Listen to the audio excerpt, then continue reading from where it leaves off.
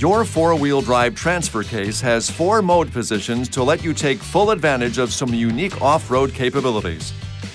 2H or two-wheel drive high range, 4H or four-wheel drive high range, N or neutral, and 4L or four-wheel drive low range. Now, for normal street and highway driving on hard-surfaced roads, always use the 2H position. 4H and 4L modes give you extra traction for off-road driving on loose, slippery surfaces like snow or sand. You can shift between 2H and 4H with the vehicle stopped or in motion. When in motion, the transfer case will engage or disengage faster if you momentarily let up on the accelerator pedal after completing the shift. Apply a constant force while shifting the transfer case lever.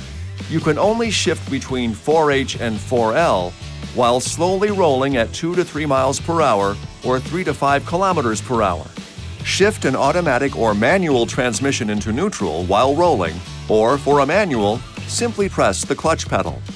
Then, shift the transfer case lever firmly into the desired position. Now you can shift back into drive. You may hear some noise momentarily during the shift from 4H to 4L.